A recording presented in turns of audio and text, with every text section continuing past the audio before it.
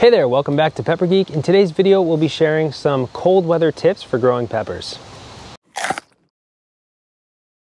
Pepper plants really don't like cold temperatures. They also don't like very hot temperatures, so they're a bit temperamental. And as we enter into the fall here in New England, our pepper plants are definitely showing some signs of stress. So if you live in a temperate climate with winters, we're gonna share some tips to prolong your season and some other things you should be thinking about at this time of year.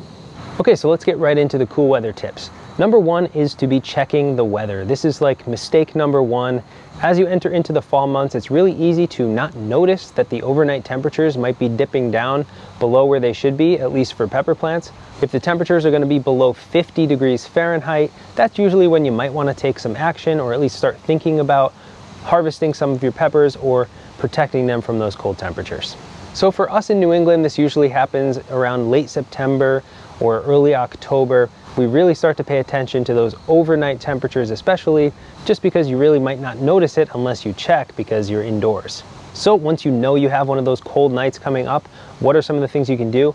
Well, number one is you can cover your plants. We use this floating row cover to cover up various plants in our garden, and it's a really effective tool to sort of insulate the plants from those cold temperatures, at least for a night or two, and it can really help extend your season. Now, floating row cover is really essential if you have an in-ground bed or a raised bed where the plants can't be moved. But if you have potted plants like this one, it's very easy to just move it indoors into a garage or even closer to your house where the temperature stays just a little bit warmer can make a difference. So just move the plants indoors overnight, get them back outside once the temperatures warm up, and your plants will thank you for it. If you fail to do this and your plant experiences freezing temperatures or even near freezing temperatures, it can really harm the plant and cause permanent damage. So you really want to get ahead of it.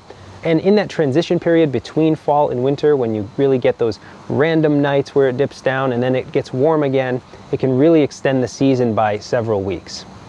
The next tip is sort of a cluster of tips revolving around the same topic, and it's a very common question that we get around this time of year, and that is, how do I get unripe peppers to ripen on the plants? So the plant I have here is a Conticho, and you can see it has both ripe and unripe peppers on it. And the green peppers on the plant just don't seem to have enough time left in the season to ripen. So one thing, of course, you can do is to do what we just talked about, and that is cover the plants, keep them protected from the cold temperatures, and extend the season for the plants. That will give it more time to produce ripe peppers.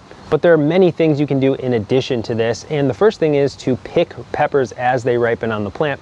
One thing that we haven't been doing for this plant, we've sort of just picked them as we've needed them, but at this time of year, it really makes sense to take off all of the ripe peppers and allow the plant to focus energy on ripening what's left. Another thing you can try if you're within just a few weeks of your first frost and you know the plants really don't have much time left, is you can prune away some of the excess foliage that doesn't have peppers on it, or have peppers that aren't even close to being fully grown and you know they don't stand a chance to reach full ripeness. You can just prune away that excess foliage so that the plant again has more energy focused where it's needed. So as you can see here on this banana pepper plant, there is this branch that has a few young banana peppers that aren't going to make it to full maturity. So I can just prune away this branch. That's going to take energy away from it and redirect it to where it's important, to the remaining pods which I want to ripen. Now, this doesn't always feel good, but if you know that the plant is headed for the compost bin soon anyway, or that freezing temperatures are going to take it away from you in the end, it makes more sense to get those ripe peppers by pruning away. Another tip on this topic that you can't really apply now in the fall time, but you can apply earlier in the season, is to not top your plants. We have a very popular video all about topping or pruning pepper plants early on in their life, where you basically snip off the main central stem of the plant to encourage a bushier, fuller growth. And I think this is something everyone wants to do. They want to sort of be active when they grow their plants, but honestly, we don't really top our plants. This plant wasn't topped. I don't think we topped any of our peppers that we grew this year. It's just not something that we find necessary, especially when we have a shorter growing season. And the tip is to basically not prune. If you pruned your pepper plants this year and you find that you didn't get very many ripe pods, well, it may be because you set it back a couple of weeks when you did that early in the season. And another similar tip is to plant your pepper seeds at the right time. We talk about this way too much, I think, but it's so important. It depends so much on where you live. So if you live in a very cold climate, you may actually have to plant your seeds earlier to extend the season on the front end, so that when the cold temperatures arrive, your plants are already finished producing. Another cold weather tip is to mulch your plants thickly if you didn't already. We recommend having your plants mulched all season long. It just provides so many benefits, from the moisture retention to insulating the roots from cold or hot temperatures. And in this case, it's going to keep the roots warmer and less susceptible to varying temperatures during the colder months. So have a nice thick layer of mulch down, whether it's straw or leaves from the yard this time of year are a really great mulch. We're going to be rounding up all of our leaves, chopping them up and letting them ferment in the backyard for a few months and using that as our mulch for our beds next year. And finally, we just wanted to talk about when to consider overwintering. A lot of people seem interested in overwintering their pepper plants. They just don't want to see them go.